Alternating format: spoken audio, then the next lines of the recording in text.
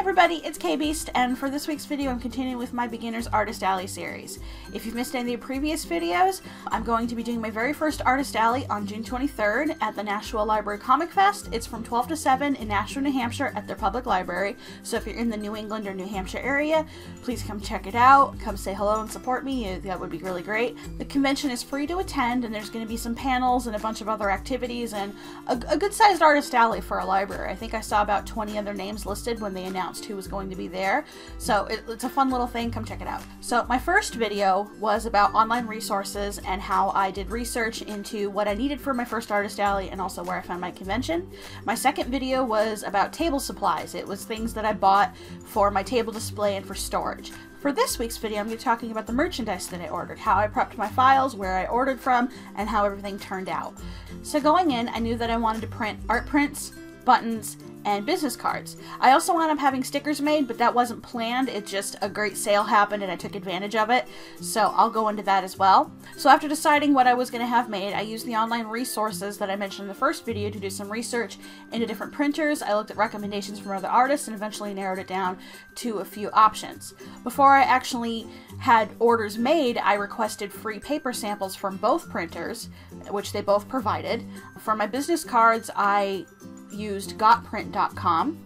A lot of people use Vistaprint and Moo.com, which I've heard are great, but the pricing for what I was looking for actually wound up being cheaper for Catprint. So I went with them. I requested a free paper sample set from them, and they sent a sample of everything. They sent a lot of stuff. I didn't keep everything because I'm only using them for business cards, but getting that sample in helped me decide what kind of paper I wanted. So I knew that I wanted a business card that felt a little sturdy but not too heavy. So after getting Catprint samples in, I wound up going with a 16-point dull cover with a matte finish, and I wanted the rounded corners because I just like how they look. So the actual website has templates available for their different sizes of product, because they have a lot, and I downloaded the template for the particular size that I was doing. I did the standard business card size with the rounded corners vertical because I knew which artwork I was going to use on the back, and then I fit my artwork into the template and also set up a very basic front side with basically my social media, and I picked a color that sort of matched the artwork itself. I haven't really decided on like a set palette of colors for my business yet. So rather than try to come up with a color scheme in a limited time to sort of fit my branding, instead I went with a color that matched the artwork because I just like it. I just like how it looks better on the card myself.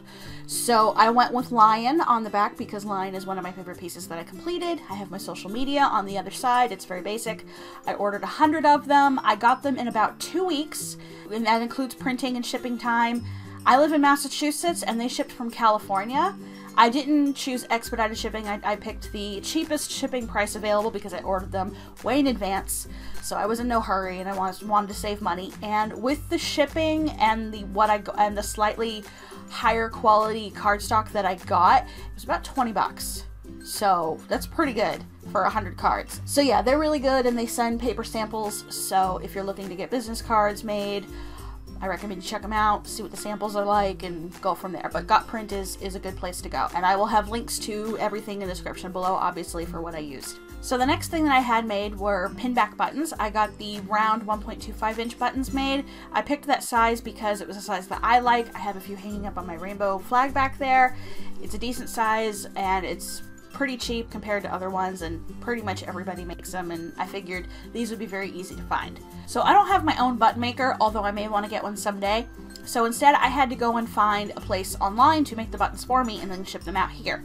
So there's a lot of different places that I found through my research that can make buttons. There's places on Etsy, and then there's places listed on some of the other websites that I used. So I went through different websites to try to figure out how much it would cost to have buttons made. Did they have a minimum order quantity? Because that's something I'm worried about. It's a small convention. I didn't want to have to bring like 100 buttons. So eventually I narrowed it down to wackybuttons.com. I picked them because they didn't have a minimum order quantity. I could order one button if I wanted to, which worked for me because, again, really small convention, very first convention I'm ever doing. I don't want to buy a whole bunch. Their 1.25 inch round buttons are about 55 cents each. Price goes down when you start ordering more. I imagine when ordering large quantities, it's probably cheaper to go elsewhere, but again, because I was getting so few, I needed something easy.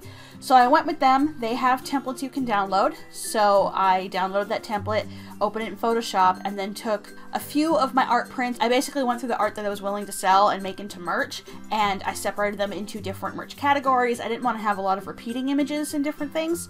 So once I just settled on the ones that I knew I was going to use for the buttons, I put them into the template until they fit. The template itself accommodates for the bleed and the trim, so when the button actually gets made, the part that folds underneath, they have that marked out. So I made sure that my artwork fit that perfectly. Again, I'm using Lion as a reference because it's the one that I used on almost everything, so why not? WackyButtons.com has different ways that you can get art made. You can email them, you can upload the image yourself, you can upload a file and then arrange it on the actual button template on their website, but I wanted to use Photoshop so I could play around with the levels and stuff. So once I submitted my images, they came back with approval and like a mock-up of what it would look like on the button, as well as a code that I could use so that I could actually reorder in the future.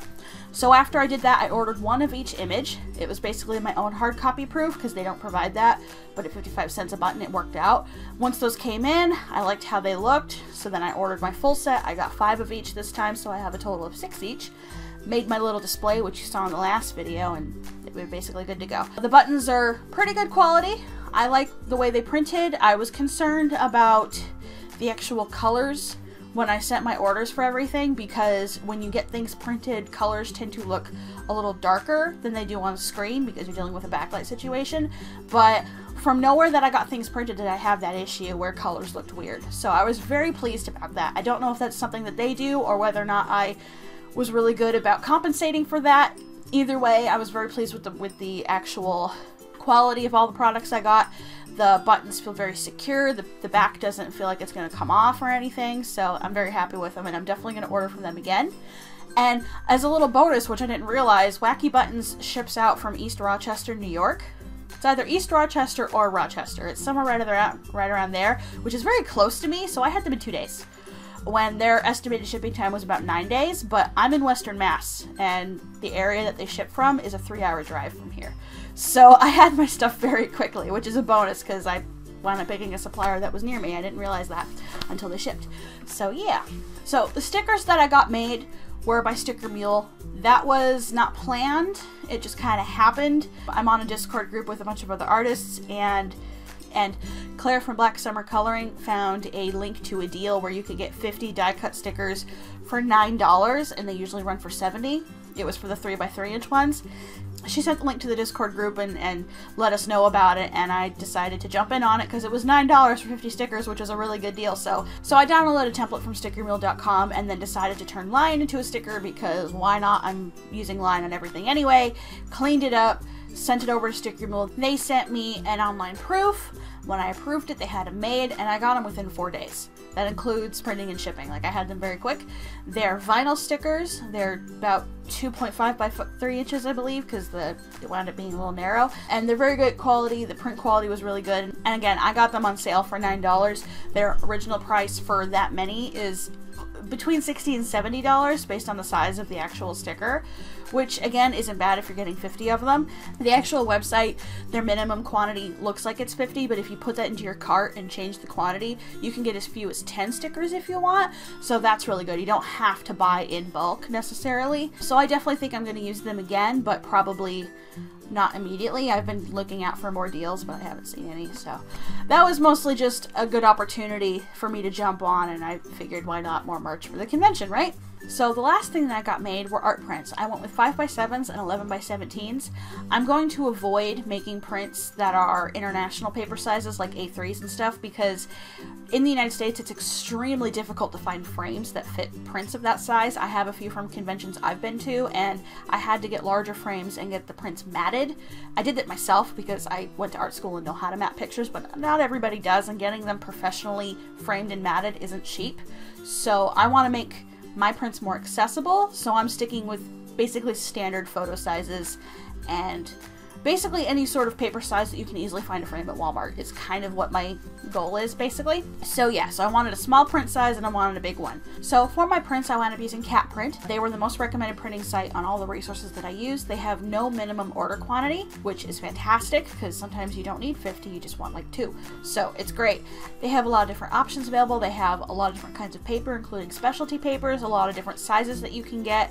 So I requested a free paper sample from them, which you'll see here, and they have a lot of different options available, and I was very happy with the set. The paper sample is listed as being free. They don't charge you for it, but I wound up having to pay postage on it, and I think that's because in January, the U.S. Postal Service changed the way they charge certain things being sent. Catprint sent the actual sample in a simple envelope, and the U.S. Postal Service charges those as parcels now, not as letters, because of the way the paper is sized or whatever.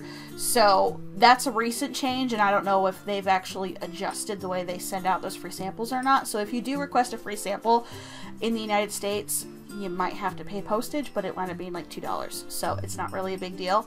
Again, it depends on where you're from. I'm in Massachusetts, in Western Mass, and Catprint is in northern New York, so it didn't have to travel far to get to me. So, you know, just bear in mind you might have to pay postage. So after getting the paper samples in, I basically narrowed it down to 2 or 3 different ones that I liked, and then I went to the free price quote thing to figure out how much it would cost for me to get the amount of prints that I wanted. I used 5 images for each size, and I got 5 copies of each ordered. So once I figured out which one was more cost effective, I went with that. I wound up using their light cardstock, and I wound up using the matte finish because all my artwork is done traditionally, and I like the way traditional artwork looks with a matte finish more than glossy. It just looks a little better to me, so that's what I went with. Catprint offers free hard copy proofs, which I requested, and it's a very good thing that I did, because it turns out I did not clean up one of my digital files as well as I thought I did, and I didn't notice it on my little laptop, but when it was blown up on 11x17, it was very obvious.